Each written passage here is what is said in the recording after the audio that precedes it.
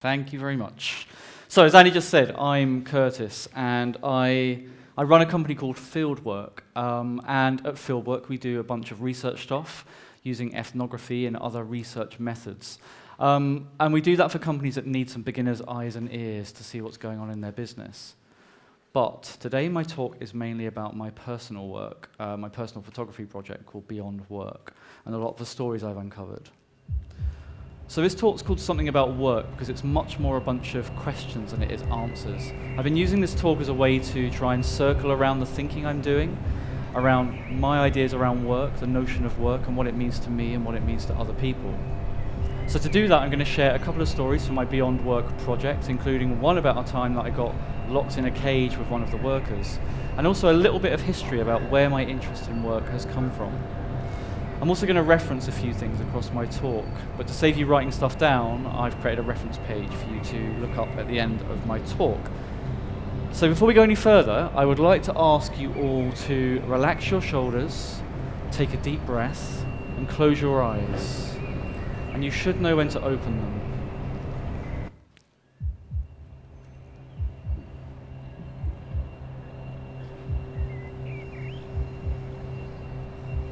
When we get ready for bed and set our alarm clocks for the next day, the laws of time are the same for all of us. We're about to sleep whilst the clock next to us waits, its cogs or binary numbers shifting, preparing itself to wake us from our dreams and warm beds. In another part of the world, clocks and phones, just like the ones next to our sleeping heads, are rolling along conveyor belts, being put together by some other working humans. Then the alarm clock goes off and it's time to open your eyes. So when I wake up, it's often minutes before my alarm clock's going off. I guess my body's just got used to being awake at a particular time. I don't normally feel relaxed at this point. If it's not a running morning, which it was this morning, weirdly, I've got into the bad habit of grabbing my phone and looking on Twitter and Instagram and all the other things that I do to avoid sitting up, swiveling around, and placing my feet on planet Earth. By the time I've got my feet on planet Earth, I'll normally have a mix of enthusiasm and apprehension about my day. I'll be wondering what my day will hold for me. Will I find fulfillment? Will I find kindness in the people I encounter? Most importantly, I'll be wondering whether or not I'll get all that shit I've got to do in my calendar done by the end of the day. And I was intrigued. I wonder what other people felt at this moment in time, and so I asked them. When I hear my alarm clock go off, I'm thinking, how can my alarm clock go off? I've just gone to sleep. And then I'm thinking, how quickly can I get to the coffee? Generally, oh, come on, like really, it's 5:30. Generally, I'm thinking like, I wish I could just stay in bed a bit longer and get up when I want to get up. It's the when you get woken up by, you know, you think, oh God, you've got to get suddenly like, you know, be wrenched out of your warm bed and to go stand in her room, and yeah, that's not very fun. Yeah. So normally I'm wanting more sleep, I think, is the answer. When my alarm goes off in the morning, I'm normally thinking, can I put it on snooze? I make that decision based on what I'm teaching first lesson. If I have a meeting or if I'm not going to be teaching until 8:35, have I got all my resources ready yet? Do I need to make anything? Do I have to queue at the photocopying machine? And all of those decisions I have to make before I even press the snooze button. This morning, I had a slightly later start, so I didn't need to get up until about 6:30. And I had the alarm set, but actually, because my body clock's on 5 o'clock, I felt like I was having the most amazing lie-in. So no matter where we are on this planet, we'll all have 24 hours or 1,440 minutes in our day. Some of how we spend that time will feel very different, and some of it will feel very similar. Some of us will spend a bit of that time sleeping, resting, playing, eating. Some of us will be the masters of our own time, and some of us won't. Most of us will work for some of that time, and in the UK, the working population amounts to 38 million people.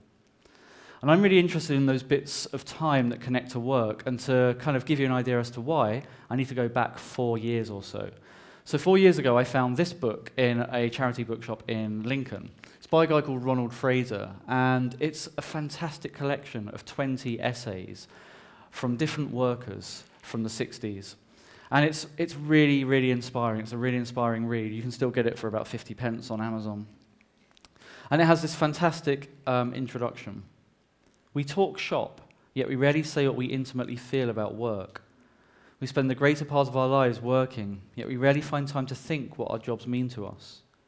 The repression is curious, as though a vital sector of our lives were incommunicable, or perhaps not worth communicating. And yet work, the capacity of acting humanely on the world, is a shared experience. For the majority of us, it is done in common with others. For every one of us, it is done, however privately, for others. So this book inspired me to want to create a photographic version of these stories about working life.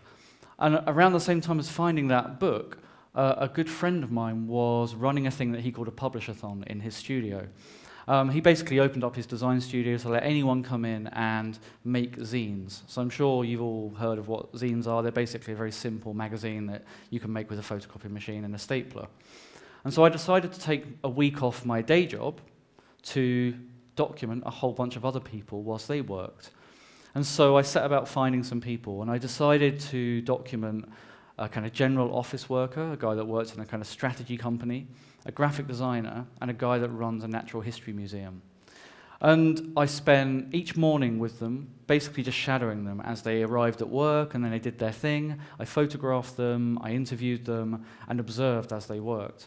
I then rushed back to the studio, developed the 2 rolls of film that I'd limited myself to using whilst I was photographing, scanned the negatives in, laid out the books, hand-bound them, and by Friday, I'd made 3 zines. And over that time, I'd also had plenty of time to think about what this project could become and what it meant to me, but I'd also come up with a whole load of questions like these. How do we define work? How does it fit in with the rest of our lives? Is it something we do, or is it something we are? How do we make it more fulfilling? Is it important to love what we do? What happens if and when the robots take over?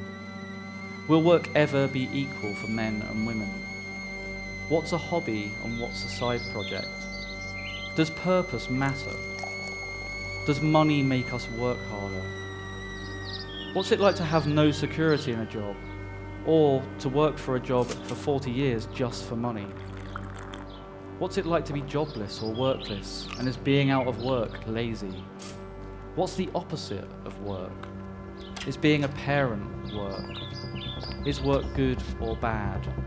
And I've discovered over the years that one of the most important questions for me is, how do we end up doing what we're doing?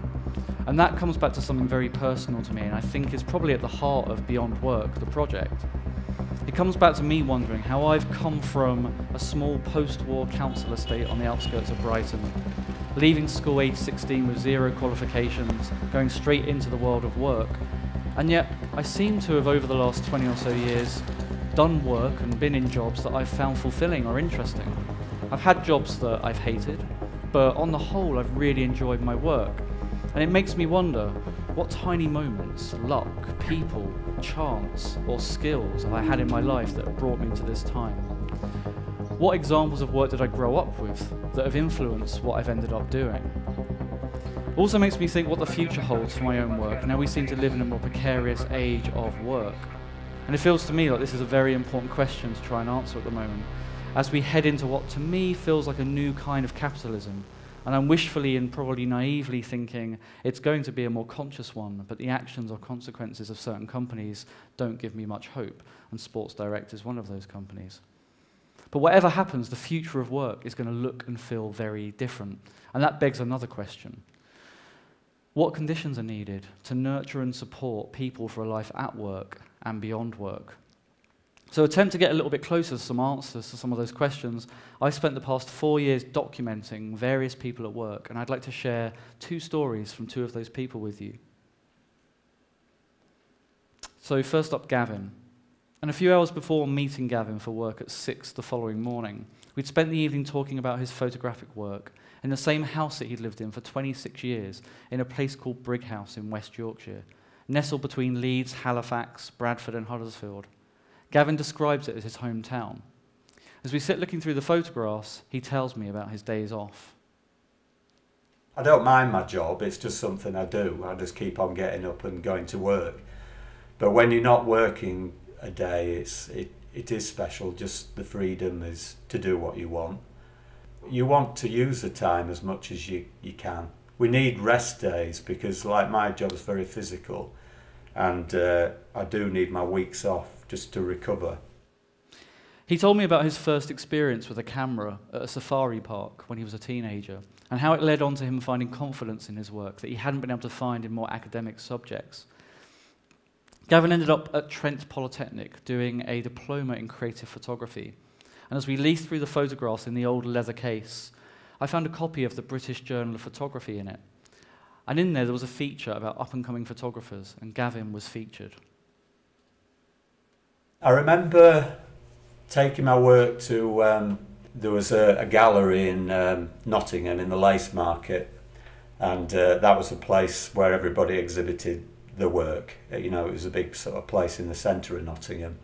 And I remember going for an interview there, and I had my leather suitcase just rammed full of prints. Oh, and I took my editor so I could show them a short film that I'd made. So after leaving Trent Poly, Gavin said he couldn't remember doing any actual professional commercial photography work. He carried on doing it as a hobby, despite always seeing it as more than a hobby. He always felt that when you're educated in something, you're something special, and he was really proud of getting a 2-1 in his diploma. But Gavin ended up moving back to Yorkshire with his girlfriend, who was working in Bradford at the time. I very quickly got a job on the dustbins. I'd done the job as a student before I went to Nottingham, just as casual labour, and also to make enough money to buy my Nikon. I've worked there on the bins now for about 27 years. So that was back in 1988, and Gavin's been a refuge collector in Halifax since then. So after meeting Gavin at home at 6 o'clock the following morning, we drove the 15-minute journey to the main depot in Halifax. It had snowed the day before, and that was Boxing Day, and there was a chance we might not head out because of ice on the roads. But after a bit of waiting around at the depot, we headed out. I put my high-vis vest on, which I seem to be wearing a lot of these days, and we headed out onto the icy streets of Halifax to collect the Christmas rubbish. I asked Gavin what it felt like to be on his feet outside all day, and this is what he said. I think all of us enjoy working outside. Most people have done a factory job where you're just watching the clock all day. There's none of that on the bins. You've got a task, and you just get on with it. Quite often you're oblivious to the time, unless time's running out and you were wishing in a way there was a bit more time so you could get the task finished. So time comes up a lot when I talk to people about work. Most people tell me they don't have enough time to do their work. A lot of people tell me that they're wishing time away and just looking forward to home time. And Gavin told me that what he wanted was more time for the stuff outside of work. Top of his list were still photography and learning to play the saxophone. And he told me that his main priority or ambition in life is to have his own exhibition of his work. So I'm really interested in how workers think they're perceived by other people. And I asked Gavin what he thought society felt about his work. Children, obviously, it's a very smelly job. They'll all walk by holding their noses or complain about the smell. When they look at us, we're probably quite low down on the scale of jobs, as far as the bins is probably near the bottom, you know, whereas the doctor would be near the top sort of thing. I would advise children to do very well at school so they don't have to become a bin man, to be honest with you. But I would say it was a good life. I would say to them, well, I've been doing it 27 years, so it can't be that bad. I think society sees it as a very necessary thing. They've got a problem, they've got a load of rubbish that they want clearing each week. So we're doing a very necessary job. We used to just collect everything from every house and there was never any problem. But, you know, with restrictions on recyclable waste and what side waste you should or shouldn't be taking, we're not the most popular of people really now, I don't think. We don't have a particularly good relationship with the public. Whereas before, I think they just see us as hard-working blokes that took all the rubbish. Now it's a little bit like sort of the bin police. So unlike a lot of refuge collection that is gradually moving towards communal bins and automation, Gavin's realm requires a lot of door-to-door collection. And as we continued that collection, it felt like Gavin had a good connection to the kind of community that he was working in. It was Christmas, and there was a load of Christmas cards in the wagon and Christmas gifts, and he told me that they get a lot of tips over Christmas, although he said it's gradually declining over the years. So after hours in the freezing cold, we headed back to the depot to dump the wagon full of rubbish. And I met the depot manager, who excitedly showed me around the depot, giving me a tour. He told me all sorts of facts about recycling. And the one he was most excited about was them recycling over 60% of their rubbish and being at number 8 in the UK league table for recycling. And I wonder if anyone here knows where Bournemouth might be on that league table. So it's out of 352. So Halifax are doing quite well. Any guesses where Bournemouth might be? Okay, well, it's actually not doing too badly. It's 85 out of 352. And Brighton, my hometown, with its Green MP, and up until recently its Green Council, where do you think that might be? 338. Right near the bottom. I know, don't start me off. So it was hard not to think about all the work that had gone into creating all this rubbish. And just how much stuff there was wasted in the world. As I watched these wagons dump their post-Christmas wrapping papers and boxes and Christmas turkey carcasses and Brussels sprout trees, yeah, that was the word. 60% of it was heading for recycling, but too much of it was still heading for landfill. Whenever I speak with Gavin now, he tells me about a new photo project that he's working on. He's always got some new experiments in photography to show me. I found out a couple of weeks ago that he's just had his first exhibition commissioned at the Dean Clough Mill in Halifax. And you remember I said earlier that was one of his life ambitions, and so you can imagine he's very excited about this. It seems clear to me that Gavin's definition of work has clear boundaries, clocking in, working hard, and possibly a sense of pride in that work. But does he do it just for money? Yeah, I think he does do it just for money. I can't imagine him doing that job if he had another way to support himself.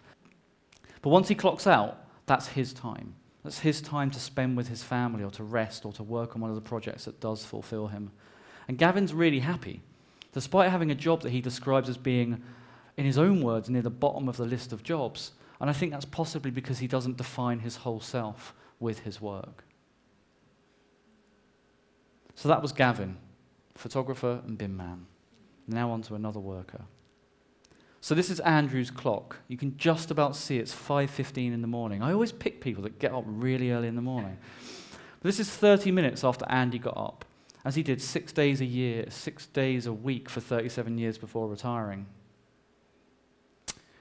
I met Andy in his flat near Seven Dials in the centre of Brighton. It was a chilly, dark October morning, and I guess most people were sleeping. I watch as he gets ready and eats his cereal at his computer table, knowing we'll be leaving before long. Andy was a postman, or to give him his official title, an indoor postal worker. And postal work was something of tradition in Andy's family. His dad was one, first in Watford, then in Brighton. 2 of his uncles were postmen, his brother and a cousin were all postmen. And when I photographed him, he was in his 65th year of life and ready to retire. I imagine that the early mornings were pretty tough on him, and he was really looking forward to that retirement. As we walked the 15-minute route to work, I asked Andy about the journey and what it was like, and he told me a story about someone being mugged on the street we were walking down, and all of a sudden my senses were heightened. We arrived at work, and Andy went straight to the locker room, and I was surprised by its emptiness. There were plenty of lockers, just no other people other than Andy, and it made me feel like the place was a ghost town. The emails, Facebook, Snapchat, and WhatsApp had stolen these lockers of people and their belongings. I didn't have that long to dwell on the life of lockers, though, as Andy was straight into work after hanging up his coat, and this is him signing in for the day. And as we walked the corridors, I asked him what he thought other people thought about the work that he did and the post office, and this is what he had to say. I suppose most people value the postman since it's been privatised, whether that was, people will value you as much as they did before, I don't know, but I think over the last few years, a lot of changes have been made, and people are receiving their mail later now. I don't think they value it as much as they used to. So Andy's had many roles over the past 37 years, but the one he's done for the last few years has seen him spending his days in a room called The Cage. The Cage is 8 metres square, has one small hatch looking out to the sorting room office, and is entered by a double-door system. Only one can be open at a time. I was told by head office in London not to photograph anything to do with security, especially in this room. Fortunately, the local manager was a lot more relaxed and let me photograph whatever I wanted. I asked Andy about his ideas about work, and I was struck by an acceptance that work for him was just a means to an end. And before I go any further, I need to say I'm not one of those types that thinks you need to be happy all the time and love your work. I accept there are some people that don't need to associate their whole being with what they do for work, and likewise, having meaning in work is really important for others, and I respect both of those. The most important thing is I don't think there's any reason why both of those types and everyone in between can't be treated like humans and find some fulfillment in their work. This is what Andy had to say. Well, I suppose it's work is something that you need to do to earn the money to live. That's the way I've looked upon it all my life. I presume my parents did as well. You need to go to work to pay your rent, to buy food, etc. It's a means to an end, isn't it? It's unless you're lucky enough to do work that you enjoy doing, there's not necessarily a chore. Yeah, it's a means to an end, isn't it? So I'd suggest that those words have plenty of resonance with the majority of workers in the world. It was also interesting to get just a hint at what his parents might have thought about work and how that influenced him. Break times were spent getting a coffee from the machine, which is normally empty on a Monday morning after the weekend workers have drunk it dry. We head upstairs and end up sitting in a pretty run-down cafe, which looked like it could seat 100 people. Yet Andy was alone, apart from some catering staff that were hanging around looking like they wished they had some people to serve, if only to make time go faster. One of the things I enjoyed about spending time with Andy was the camaraderie that had built up over the years. It felt like Andy had built up some really strong bonds with the people that he worked with.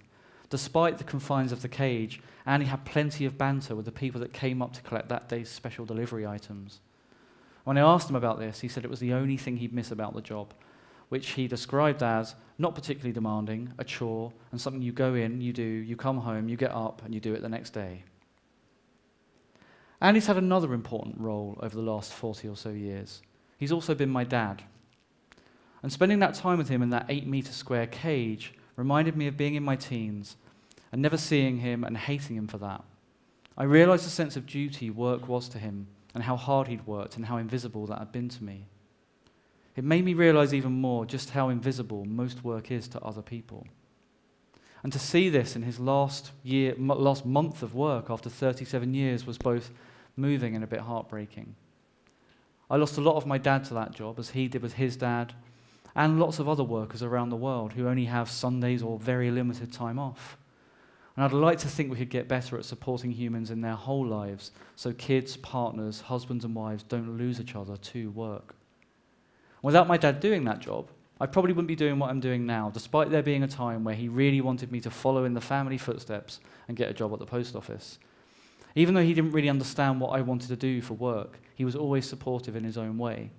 And going back to what I was saying about people that inspire us and affect what we end up doing, on those rare times we did spend together, my dad played a lot of music in our flat, and he had a good collection of records, and some of those I really liked. And I'd say he had a pretty big influence on the thing I spent the first 19 years of my life working on, which is music and sound, and I'm hoping he's proud of that. Now, this story has a really happy ending. After those 37 years, my dad received early retirement, and this is him at his leaving party with some of his friends. And when I interviewed him, he talked about maybe getting a small part-time job to kind of, give him a little bit more money because of his pension not being very much, but he hasn't had to do that. And one of the lovely few benefits of working for the post office for that long is that they have a bunch of not-for-profit blocks of flats that they allow retirees to rent out super cheap. And he got on the waiting list, and a few months after retiring, he was given a place. And I'm really happy to report that this post office building is not an 8-meter square cage with just a small hatch to look out of. And now my dad spends his days walking, watching cricket, meeting his friends, drinking beer, and I'm really happy for him. It seems like a fitting and deserved end to 37 years of toil at the post office. So those are just a couple of stories from my Beyond Work project. There's also a bunch of zines, which I brought just a few copies of, that I've made for each person. You can have a look at those later. And I'm also working with a whole bunch of new people as well. So at the moment, I'm working with a working/stay-at-home mum called Stephanie, and that one's coming out kind of over the next couple of months. I'm working with an accountant and a guy that runs an amazing church project in Brighton. And the church thing's really interesting. Underneath this umbrella of the church are a whole load of projects that they're not religious in any way, they're just about actually helping people, and there's some lovely stuff going on there. And I'm always looking for new people. And someone that's at the top of my list at the moment is someone that's actually unemployed and having to deal with a job centre. I'm fascinated by how people are supported when it comes to needing or finding work. And I've got a feeling and a gut feeling and a hunch that the job centre don't do a particularly good job of that. So if you know of someone in that position, tell me afterwards. So I'm actually documenting someone's life at the moment that some of you might recognise. It's a work in progress, but I thought it would be good to share some of it with you today, and Andy, I hope you don't mind.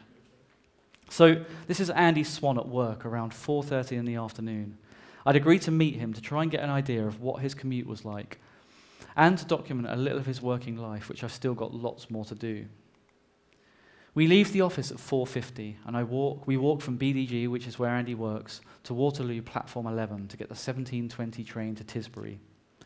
Andy's got a set route to and from Waterloo, along the river, cutting in to avoid crowds in the afternoon, walking the river route when it's nice and quiet in the mornings. We arrive at the station with 10 minutes to spare, and we walk to the end of the train. Andy likes this part of the train, because it's always quiet and there's a table to work on. By 6:20, we're travelling through countryside. The train feels fairly relaxed, there's plenty of empty seats. Andy busies himself in his iPad Pro, telling me about connection black spots and the potential for lost work. 4 minutes later, the connection drops, and Andy's heart rate goes up a little. I'd hooked him up to a heart rate monitor because I wanted to measure his stress levels on his commute. After arriving in Tisbury, we drove a 20-minute journey home, stopping at the Co-op for some wine to go with dinner. And we drive through some beautiful villages and see some amazing views. We arrive at his home at 7:30, almost 3 hours after we leave the South Bank. I'm greeted by his children, all excited to see this strange man who's coming to stay and photograph their dad. Grace shows me her guinea pigs, the others show me various games, paintings and toys. I chat with Sarah, Andy's wife, in their dining room, which doubles as her painting studio. There's a mix of finished and half-finished portraits on the wall, along with some new experiments in landscape work. As we chat, I get called to the boys' bedroom. They want me to take a photograph of their dad reading them a story. It takes a little while to get all 4 children to bed, and I chat with Sarah whilst Andy does some of this, and then Sarah goes to tame them. We eat, drink red wine, and chat over dinner. Andy talks a little bit about projects he's attempted to make happen, and they both talk about how they've moved home so many times over the recent years. But by about 10, we're all getting sleepy. We decide to go to bed. Jean has given me his room, and I settle down for the night in a slightly smaller bed than I'm used to. I set my alarm for 5 a.m. the next morning. I awake at 5 and hear Andy in the distance having a shower. I decide to forego my shower until I get home. I walk into the kitchen 20 minutes later, and Andy's there looking on his phone.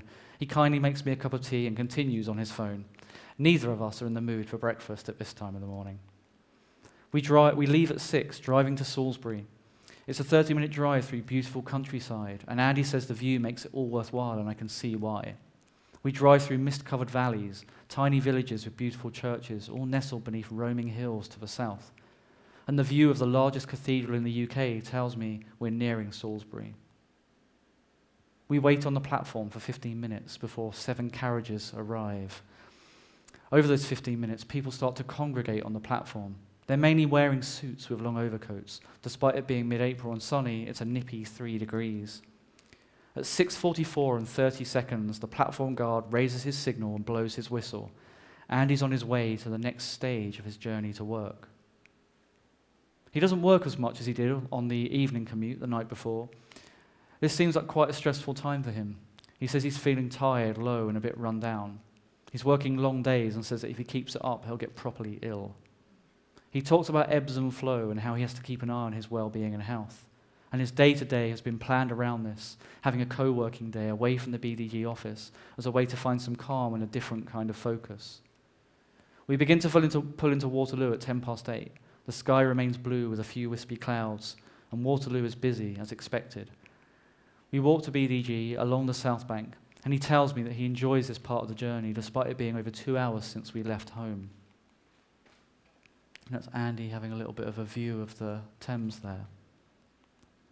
And once we get to the office, we head straight upstairs. Andy goes to his locker, grabs his IBM ThinkPad, and finds a space to sit on the large center table.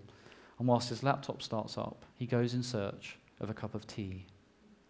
So that's a really rough beginning of me documenting Andy's working life, but I thought it would be lovely to share that with you, seeing as none of us would be here today if it wasn't for the amazing work that Andy's put into making this stuff happen.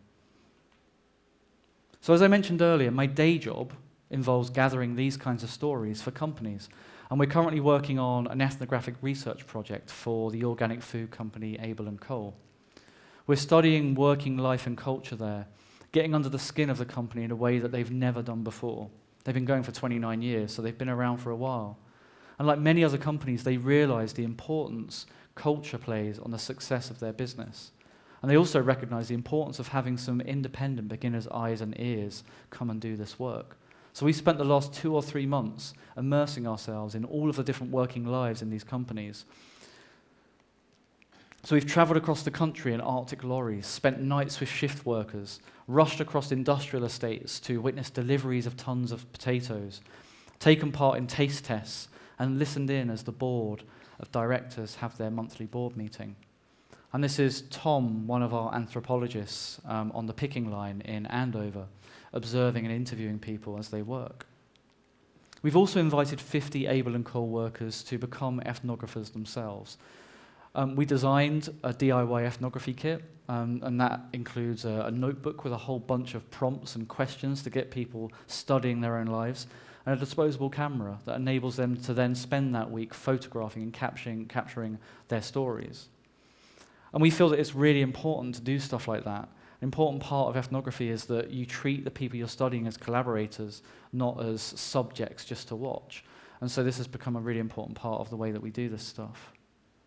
And last week, we shared some of our findings with some of the workers in a couple of the locations in Abel & Cole, and they've got 11 different offices across the country. We invited them to take a lot of the stories and quotes and stuff that we'd found, and we invited them to create an exhibition out of that stuff and add their own captions. So they were kind of helping us to see whether or not we're heading down the right path or not. They were challenging some of the things that we've discovered and giving us a whole load of more stories for us to use. And interestingly, this work we're doing is happening alongside their more traditional employee survey. And I'm really intrigued to see how our work differs from their more quantitative data. And the final stage of our work will involve creating a practical and useful guide to the current status of working life and culture at the company. And I'm really excited to see what they do with that. So as I get to the end of my talk and the workers in these photographs start heading home after a long day, it's important for me to say that I'm interested in action or change happening because of my work, even if it's in a small way. One of the reasons I started Beyond Work and Field Work was to shine a light on the world of work, the invisible work heroes, the people that keep some of our infrastructure going, the people who work in jobs that some might call boring or horrible, but are a complete necessity. We all interact with other workers, whether it's directly or not. Travelling to work, getting our shopping, speaking with someone at a call centre, or sitting in a nice clean office all require work and labour. Some of us are in a position of power over other workers and can make decisions about their lives.